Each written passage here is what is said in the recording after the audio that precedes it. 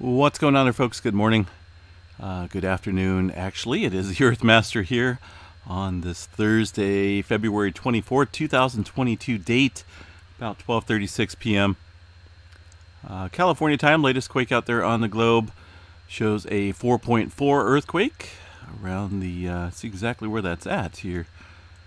Ooh, in Africa. 4.4 just popping in there on the earthquake 3D globe. Let's go ahead and check out this activity kicking up here in the region.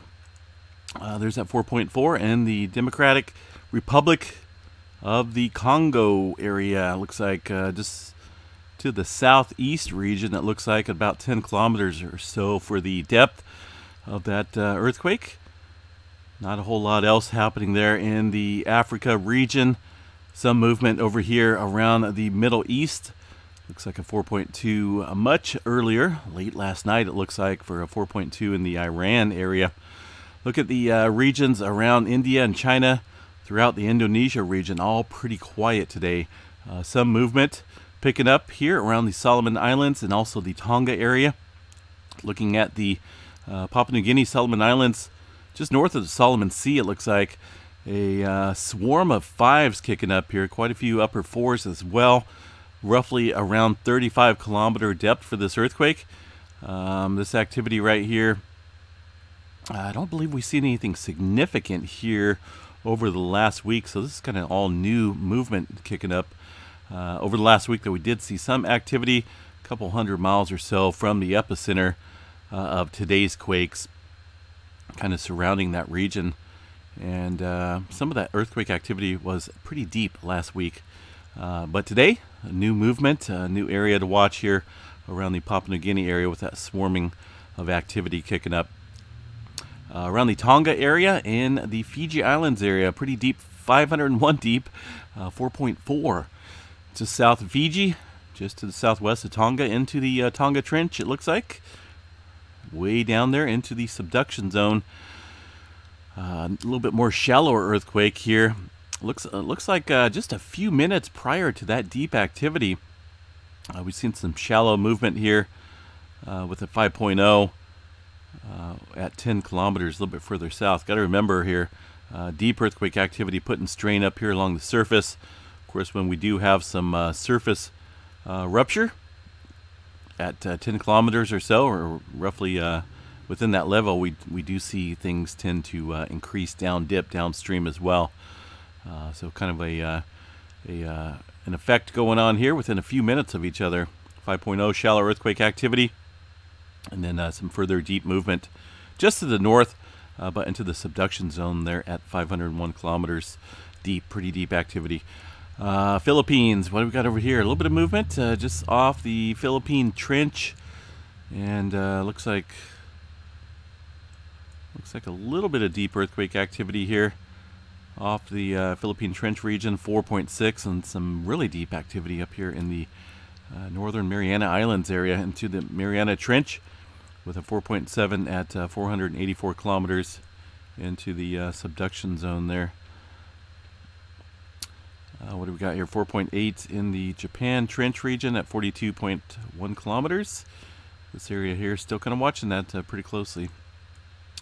The Aleutian Trench, pretty quiet throughout the last 24 hours. A little bit of activity through the Cook Inlet area, which is up here, and regional earthquake activity. Just kind of looks like a typical earthquake day in the Alaska region there along this plate boundary.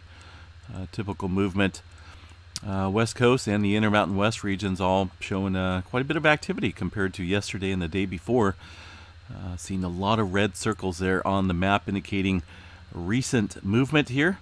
Let's go ahead and start here with the Andreas Fault over here south of the Bay Area, just outside of the Salinas area, right up along the Diablo Range here, the major plate boundary known as the San Andreas Fault, of course. A couple upper ones kicking off here within the last hour along this area of the San Andreas. Also down south here, looks like one earthquake within the last hour, San Marcos area, 1.1, and a little bit of activity off the San Jacinto Fault Zone. No swarming really to take note in Southern California at the moment. A little earthquake here south of the Palmdale region on the North American side of the plate boundary. Looks like a 0.9 at 5 kilometers or so below the surface. Look at Ridgecrest. Holy smokes, it's so quiet. Although we have one earthquake here within the last hour, this activity just eerily quiet once again in the Ridgecrest region.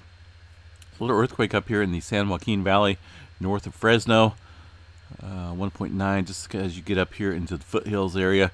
There's definitely some fault systems up here, not showing up here on the USGS map, obviously, but some earthquake activity up against the foothills. Movement in the Nevada area up around or down around the Las Vegas region as well, 1.9, and some activity up north, 1.4, pretty shallow movement.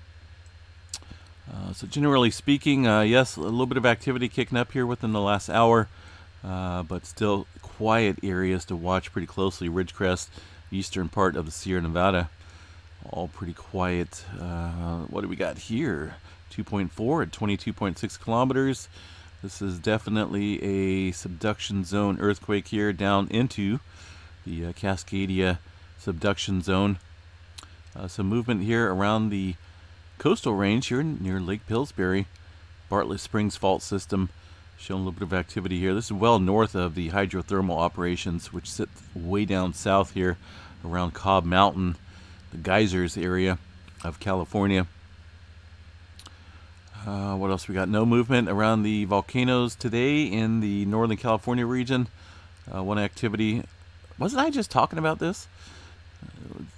Didn't I say something about, man, I'd hate to see earthquake activity ramp up here at Crater Lake. Said that, when was that? A couple days ago or so. There was some activity. Let me see if I can find that northwest of here. Yeah, it was this one right here. When I seen that, I was like, well, no, well, it's almost outside of the Crater Lake Park. But today we got one right smack dab there in the crater area of Crater Lake. 0.6, nothing big, but 2.5 kilometers for that earthquake there. And what do we got here? Rest of the Oregon volcanoes look pretty quiet. We're starting to see swarming uptick once again at Mount St. Helens. Some small microquakes kicking up there around the summit once again. And also some activity west of the Mount Rainier. A little bit larger earthquake, not large, but a little bit larger than the microquakes there, 2.2 near the Puget Sound region of Washington, just east, northeast there of Seattle area at 23 kilometers. Pretty deep movement in that area. Let's see here, what do we got? Intermountain West region, some activity stretching from Cedar, where's the Cedar, Utah over here, up against the mountains to the south here, southwest of Richfield. Some twos kicking off today, it looks like, and some activity up around the Salt Lake City area with a 1.4, and once again some movement up here in the Yellowstone region north, just outside of Jackson, Wyoming. It looks like 2.7 and a 1.8. Let's go ahead and check out the Yellowstone Overview Map here of the seismograph stations, and there's that earthquake activity from last night there around the Jackson area. Let's go back here. That's going to be the 2.7. A little bit of swarming activity there kicking up, it looks like.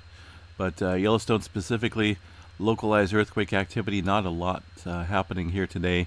There is some movement once again over here around the borehole area. I still think this is some type of ice quakes, or got to do with the just generally the weather in that environment there due to the snow, ice, whatnot. Sometimes they do pop up like that. So not 100% certain this is tectonic in nature as far as general seismic activity is possible. There's a couple larger ones there, but I have to take a little bit closer look at that. Let's see what else we got here. No abnormal odd readings at the moment on Yellowstone. Let's see if we got Canada here real quick.